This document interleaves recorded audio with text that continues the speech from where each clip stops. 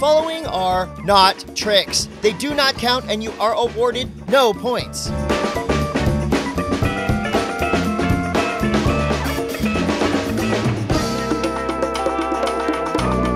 If you're gonna land a trick, you better catch it in the air. No one wants to see someone jump on a board after it's been flopped around on the floor like some kind of fish and call it a make.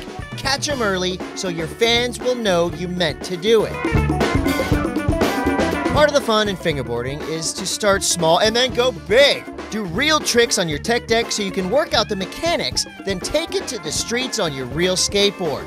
Be real. Don't try to pass off that inward unicorn slide as a trick. We ain't buying it.